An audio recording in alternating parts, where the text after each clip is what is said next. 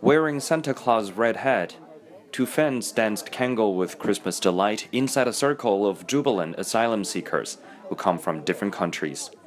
The dancers work as instructors at a major Helsinki reception center, which houses more than 200 foreigners waiting for refugee status. In the dining room, they line up to receive Christmas gifts from a laughing Santa Claus.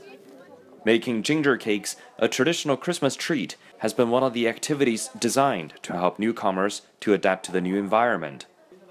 The refugees, mostly young men in their 20s or 30s, have done the job with speed and eagerness, rolling dough, molding various shapes, and baking with the help of the staff. This reception center, not far from the city center of Helsinki, is one of the 102 run by the Red Cross nationwide. There are some 50 more centers either run by municipalities or private companies.